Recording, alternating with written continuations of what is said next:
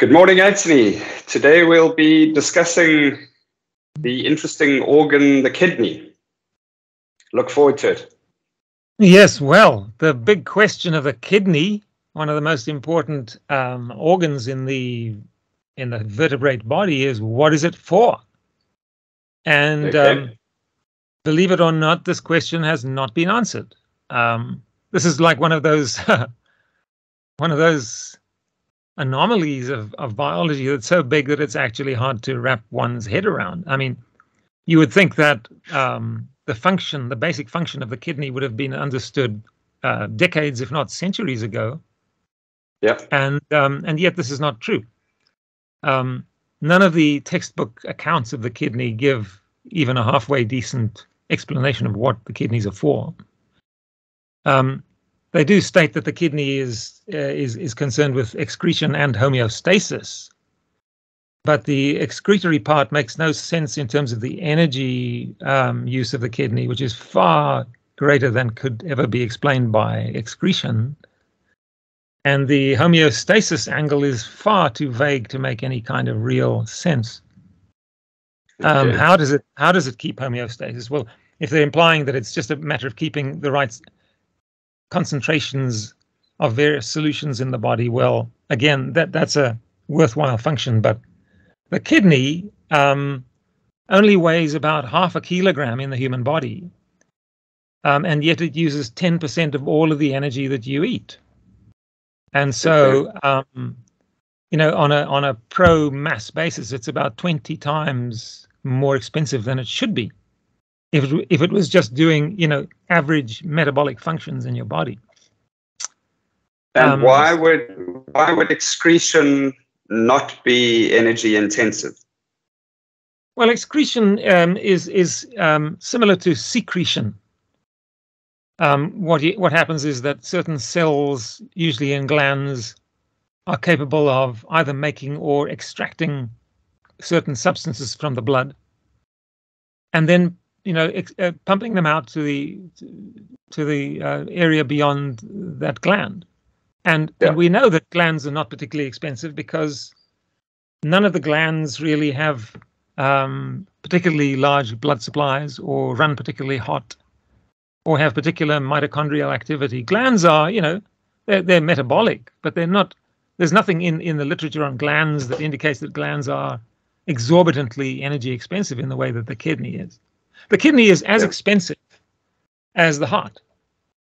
So if you look at the, and if you take a human being and put them into what physiologists call resting metabolic rate, a person who's quiet, unexcited, stationary, you know, alive but not kicking, as it were, and then you measure the metabolic rate of the kidney, it's exactly the same on a per gram basis to that of the heart.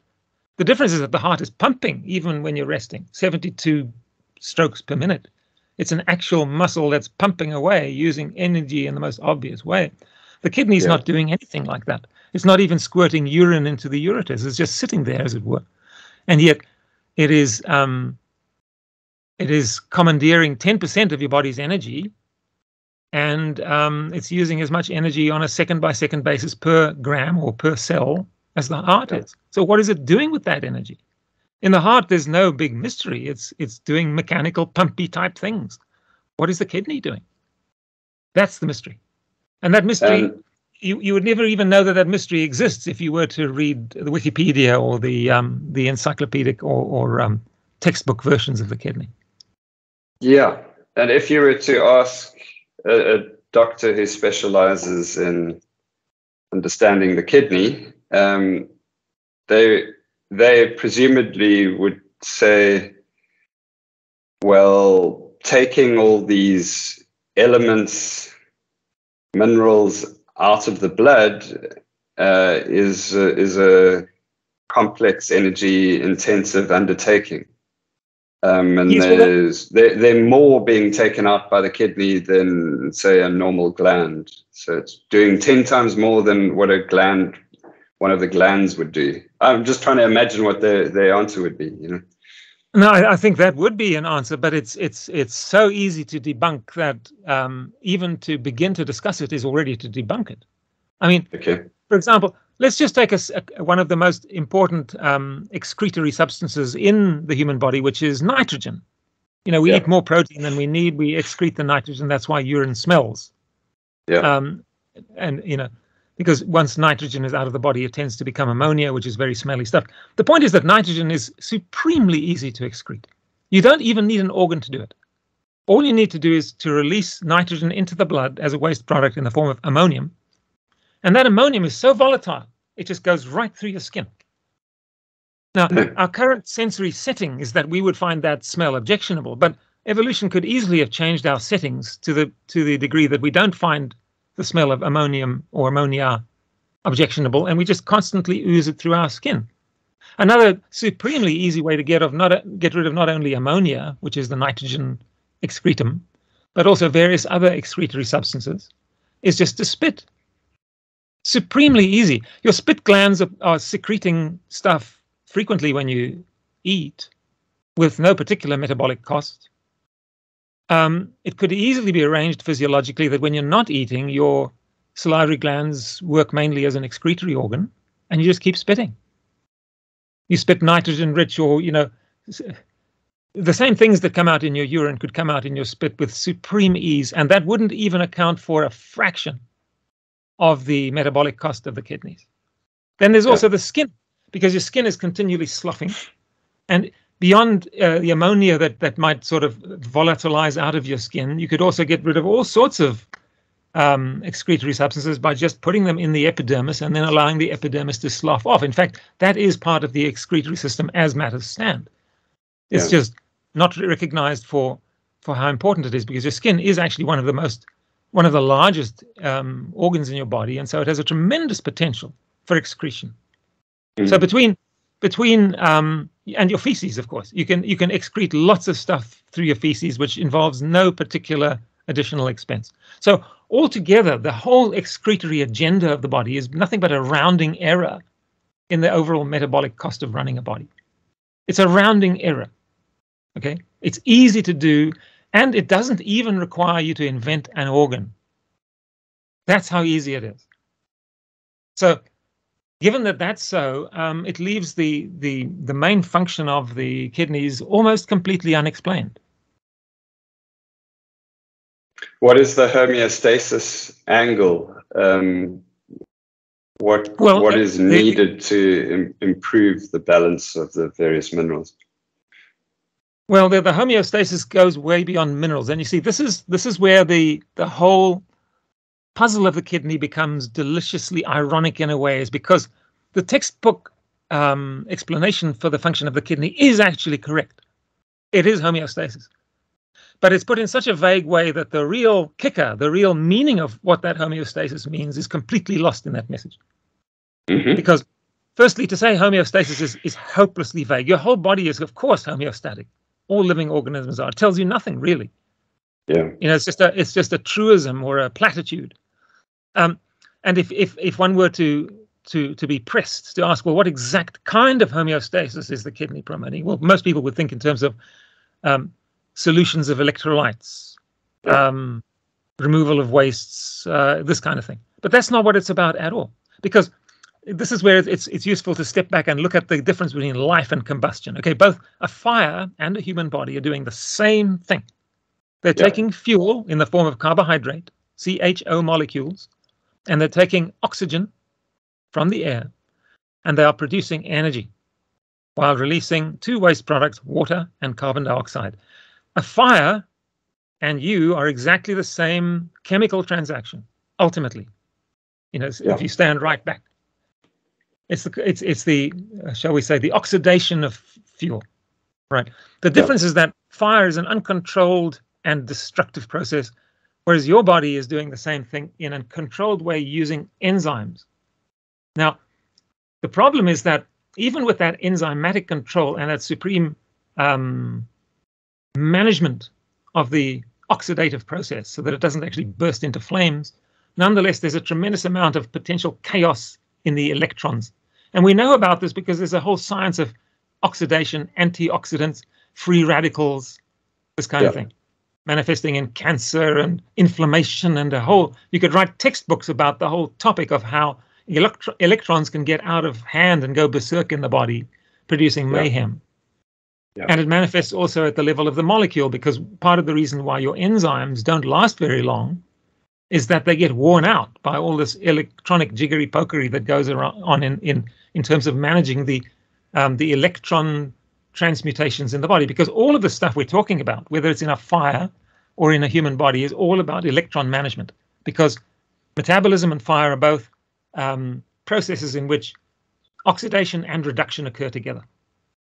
And all those oxidation and reduction processes are nothing but electrons moving around from one place to another, right? So this is the idea of the kidney that I suggest is that what the kidney is a safe space, a compartment in the body where the body can operate continually on the electronic chaos, managing that electronic chaos in order to maintain that particular electronic homeostasis.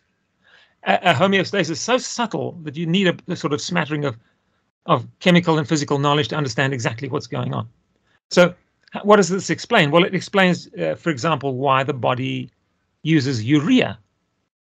When you pee, there is a nitrogen excretum in your pee, but it's not in the form of ammonia as much in the form of urea. And most people assume that urea is just a waste product that the body produces and then gets rid of through pee. Nothing could be further from the truth. Urea is a precious antioxidant. It takes 5 enzymes to produce. It is put into and taken out of the kidneys hundreds or thousands of times before a given molecule is excreted. And it's, in the case of ruminant animals, it's recycled into the food from the salivary glands. And so urea is a waste product in the sense that there is urea in your urine, and that urea is a form of excretum containing nitrogen that goes down the drain. But that's not even a fraction of 1% of the function of urea in your body.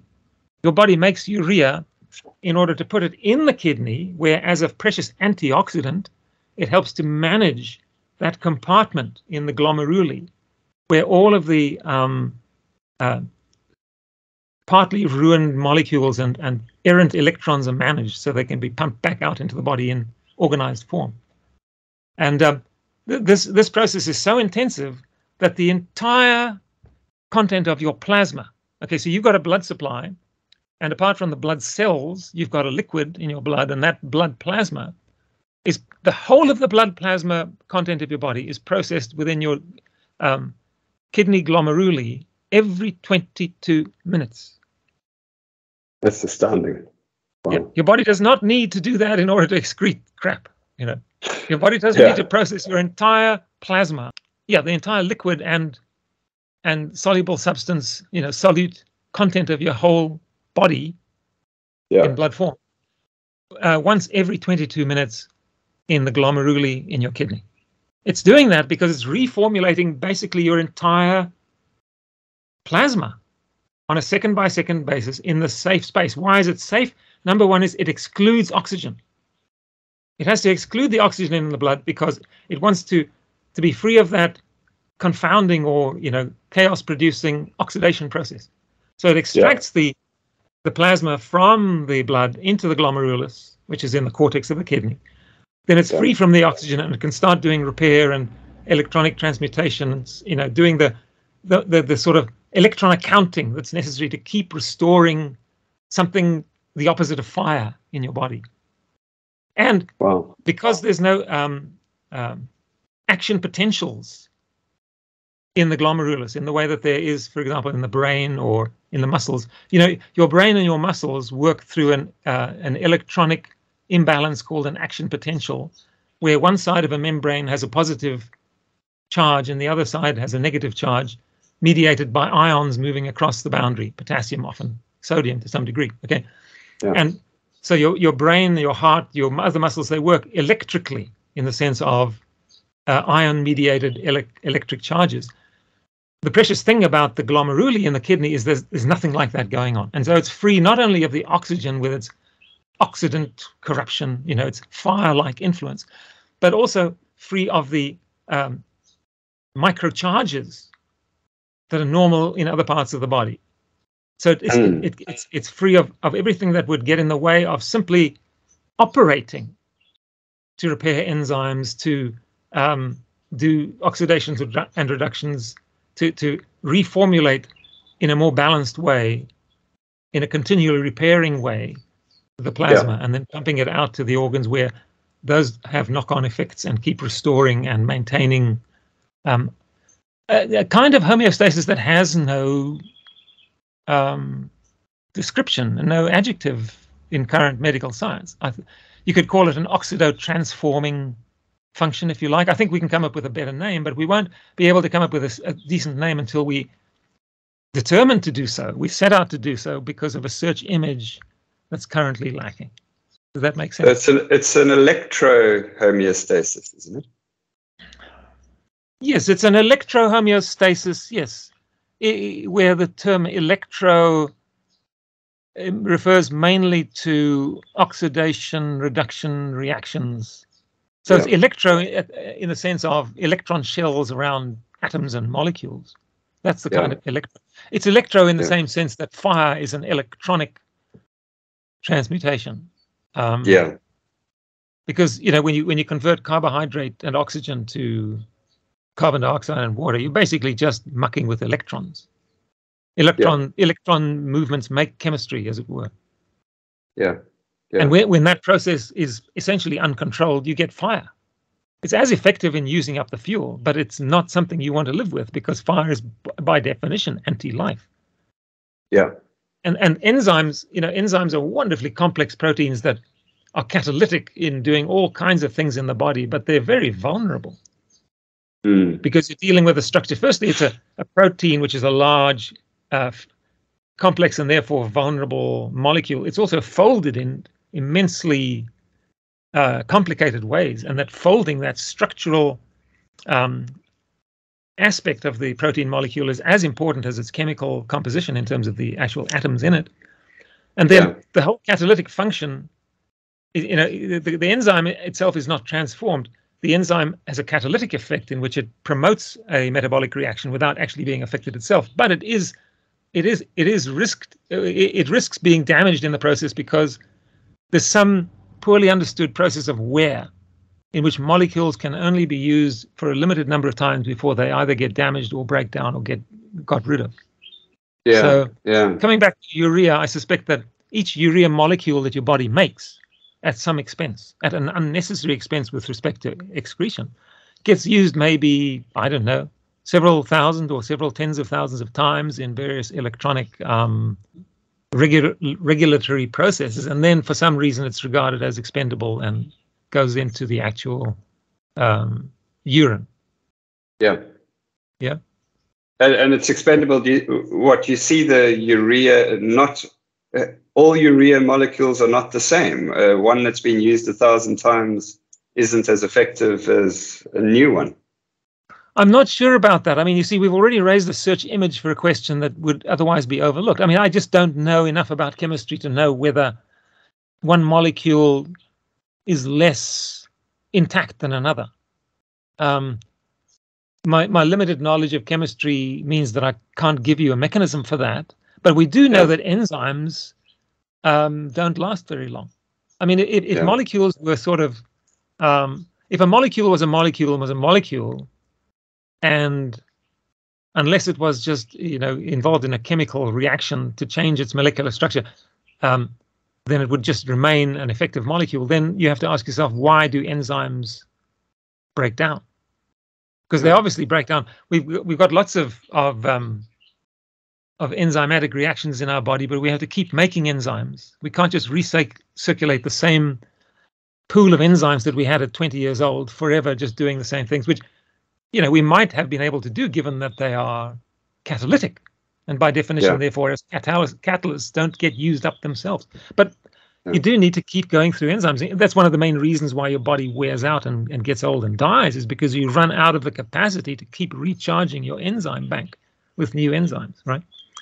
So just maintaining and repairing your enzymes could be one of the most important homeostatic functions of the kidney.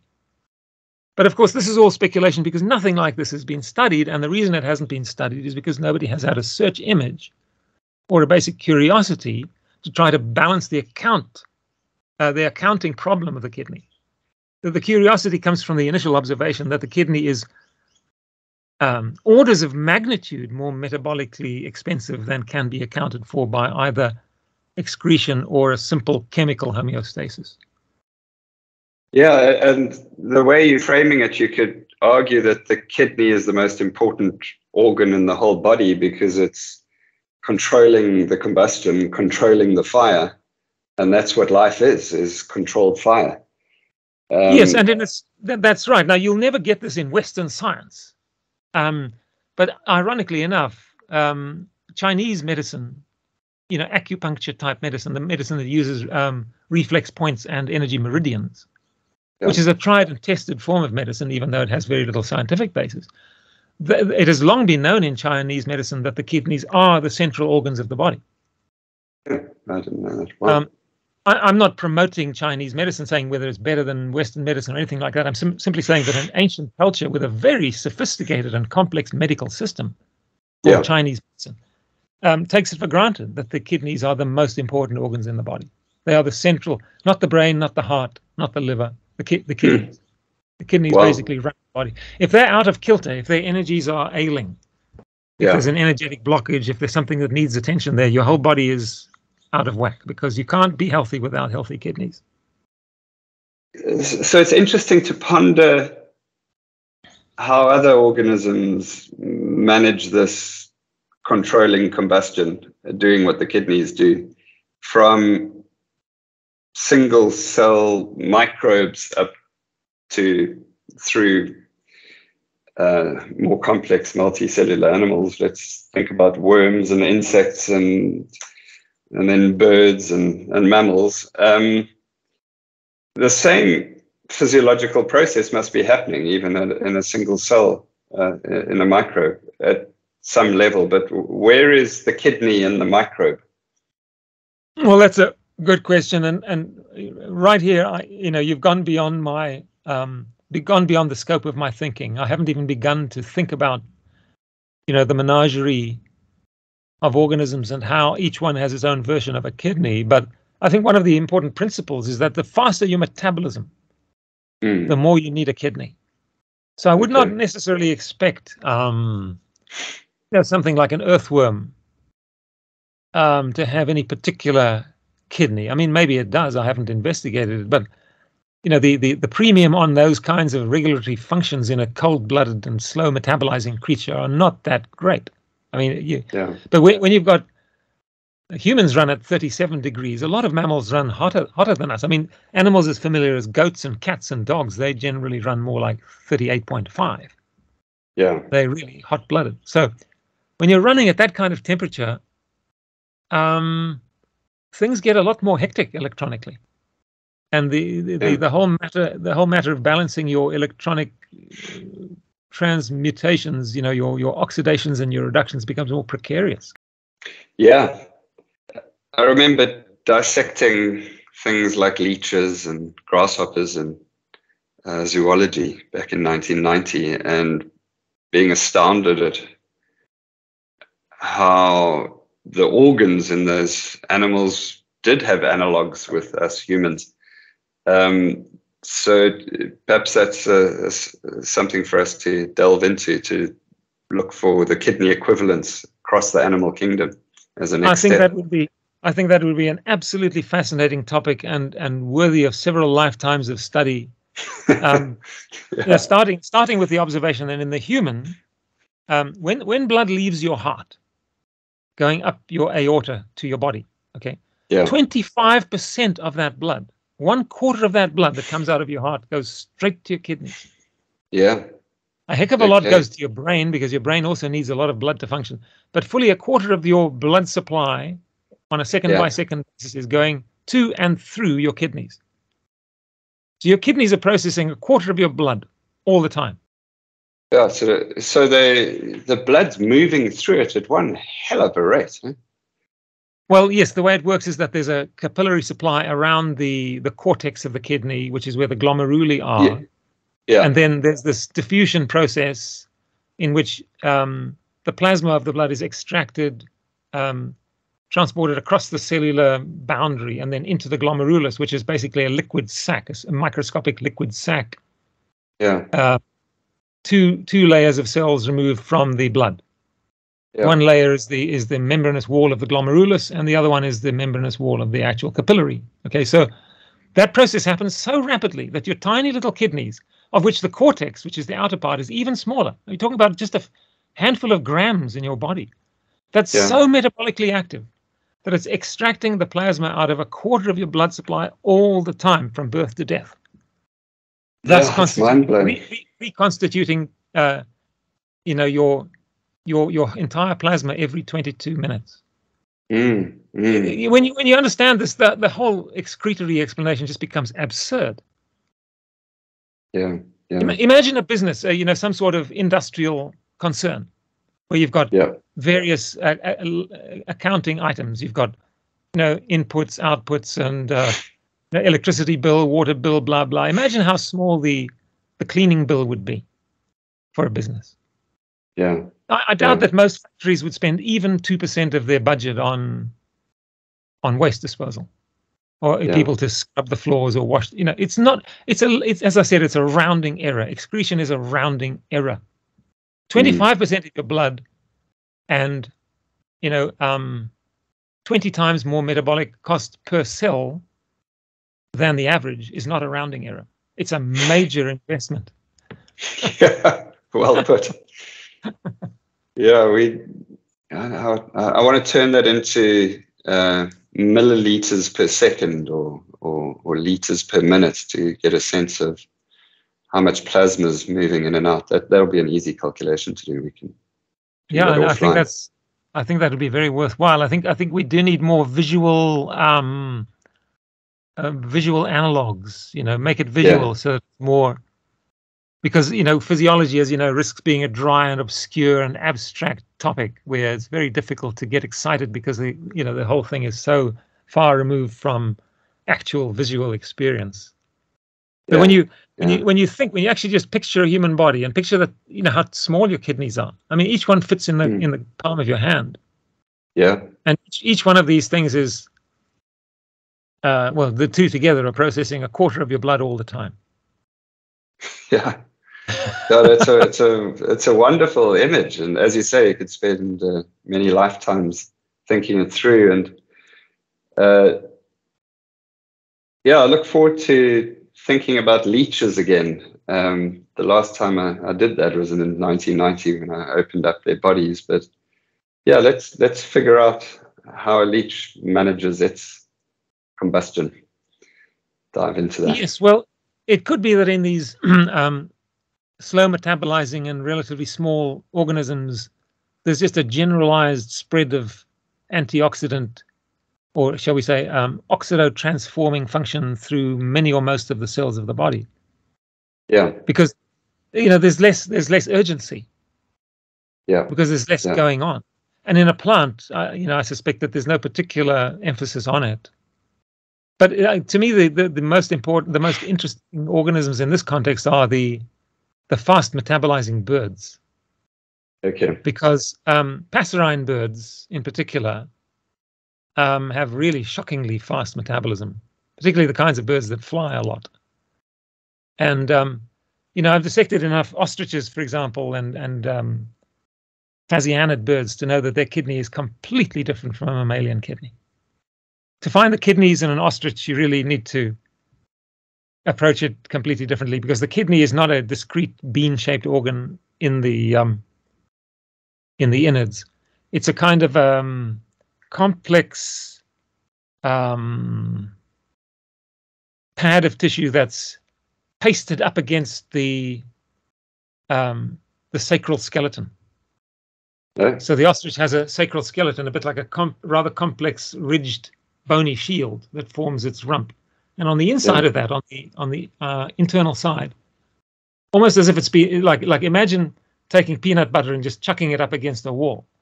On the inside of that pelvis bone, that complex bony structure, the kidney is kind of squished up against it. It's not bean-like at all. It's like a tissue that's been pushed up against that bone there. And I think that's Okay. true for most birds. They have completely different structure of kidneys from us. And the kidneys, I don't know why that is, how that relates to the function, but I suspect that the kidneys in birds are even more astonishingly metabolically active than those of mammals, simply because birds are, number one, they run hotter. Many birds Yeah. run at about 40 degrees Celsius. Okay. That's normal for birds to run closer to 40 degrees than to our 37. And because birds have these bursts of energy. I mean, anybody Yeah. who's watched a dove take off or a duck take off, there's a tremendous burst of energy that mammals never really achieve.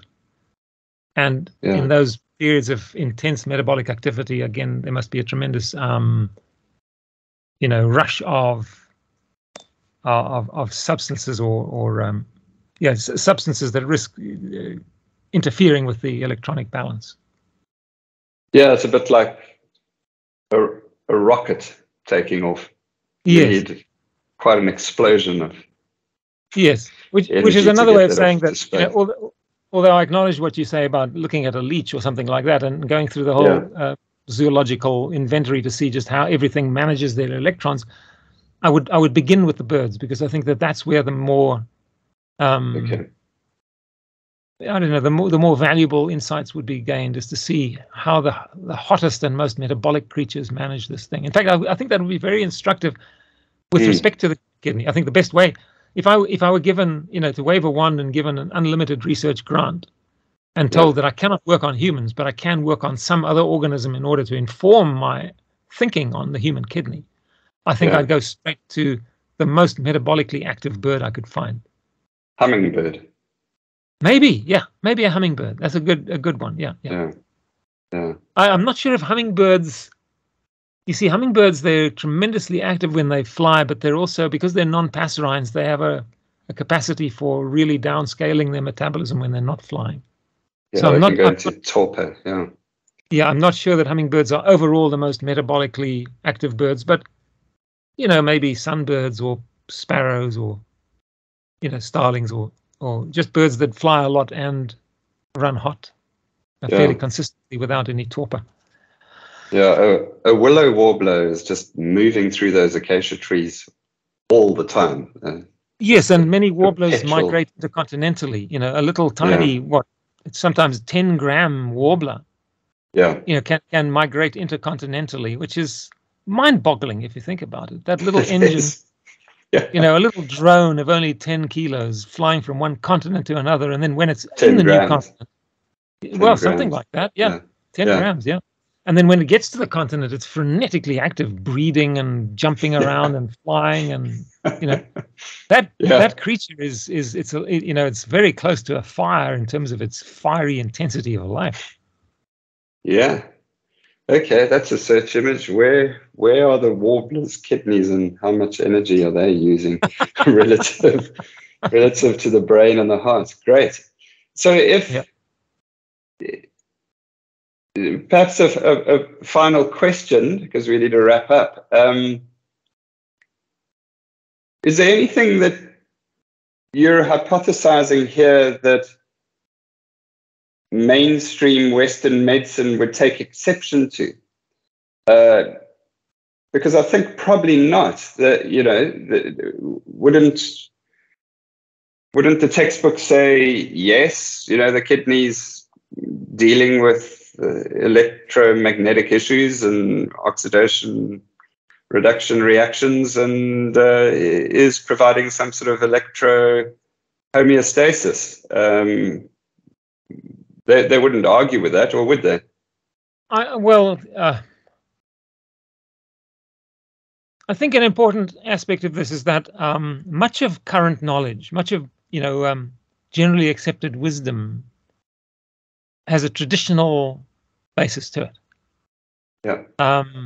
Science, including medicine, are only partly about rationality and empiricism. They're also partly about tradition and authority. And I think part of the reason why a more sober and realistic approach has not been taken to the kidneys is because there's two fields of medicine that have not caught up with each other. The people concerned are not speaking to each other. One is the old field of rhenology. Yeah. Okay. that's an established field. It's a tremendously interesting and detailed field, and rhenologists are, of course, tremendous experts in their rhenological field. But there's also a newer field, which is basically the whole field of medicine that deals with free radicals and oxidation, inflammation, oxidant risk, etc. Right? The latter is much more exciting because it's newer and in a way more subtle because it's at the molecular level instead of at the macroscopic level as rhenology is.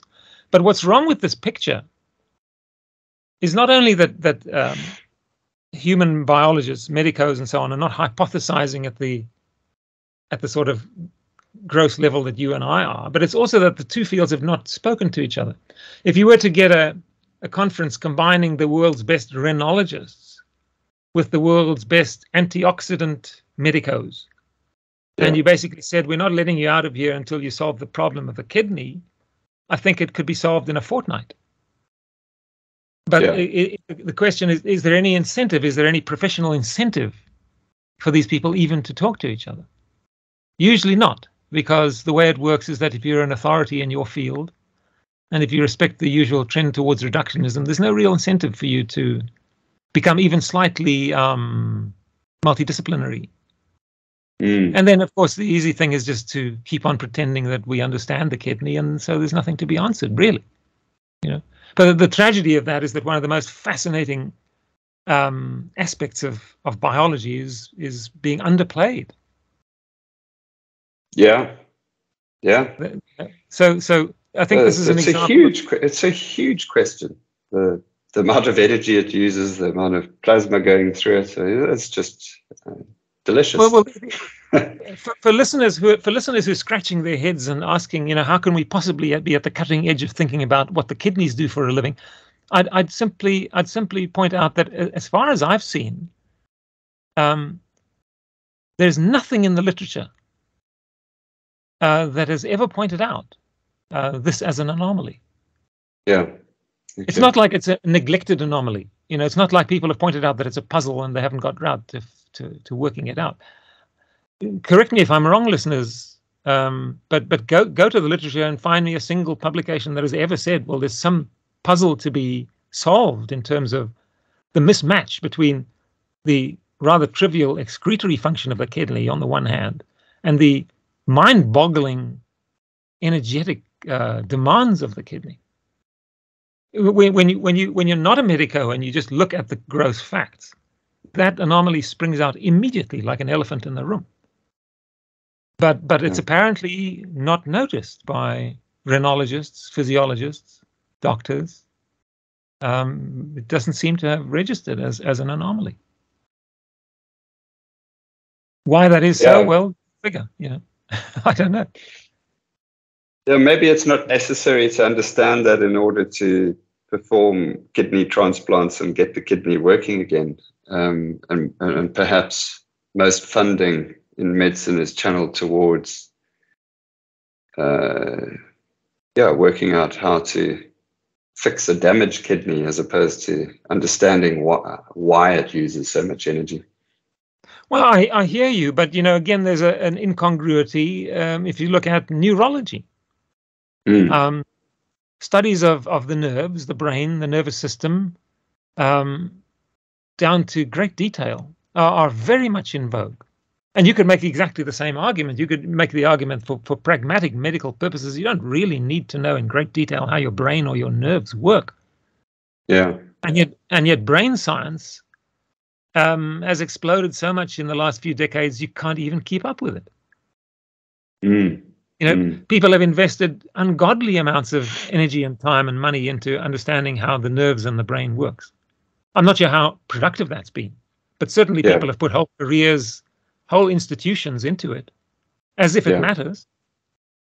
And again, it's the disparity that's interesting. Because I wouldn't like to choose whether to have a brain or a kidney, but you could certainly argue that your kidneys are a prerequisite to having a brain, whereas the opposite is not necessarily true. You could have somebody who's comatose, who's something close to brain dead, and their kidneys could be still functioning fairly well. I mean, obviously we're creating rather fanciful thought experiments here, but I could argue that the kidneys are more basic to life than the brain is. Well, let me give you a better example. You could imagine an organism that has kidneys as powerful as ours, but has a fraction of our brain size, like an ostrich. An ostrich has a tiny little brain. There's not much cognition going on there. Its kidneys are even more powerful than ours. And so it's easy to find animals that are very kidney intensive, but not very brain intensive at all. Human beings happen to be very brain intensive, but more basic to our nature is the kidney. So just that incongruity alone is food for thought. Why is it that brain science and neurology, neurobiology, have become extremely in vogue, extremely well attended, extremely well funded, extremely prestigious, burgeoning at such a rate that even a specialist can't keep up with the literature, whereas our understanding of the kidney is still basically 1800s, 19th century level. That's the interesting anomaly. I think we're trying to understand ourselves, and we see ourselves being our brains. Yes, that is a good part of it. I agree. Yeah, but the kidneys are a platform, and perhaps greater understanding would come from first tackling the kidney. Well, now that you mention it, it's almost like an opposite, in the sense that the kidneys are infradig. I mean, your brain is like at the top of your head. It's the idea of intelligence. Your brain is a very it's got high status in your conception of yourself, whereas your kidneys are what you pee through.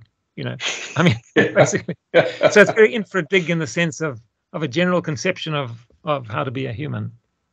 And I'm sure that's not a conscious thing, but subconsciously it must affect people's predilections for focusing on a certain organ system. Yeah. Well, thanks, Anthony. Look forward to perhaps another episode where we can talk about how hummingbirds versus warblers versus earthworms manage their oxidation status. And that's been fascinating. Thanks so much. Really enjoyed it. I enjoyed it too. Well, thank you. And to listeners, please like, subscribe, and share. And we look forward to seeing you in our next podcast here on Exploring the BioEdge. So over and out for now. Cheers. Cheers.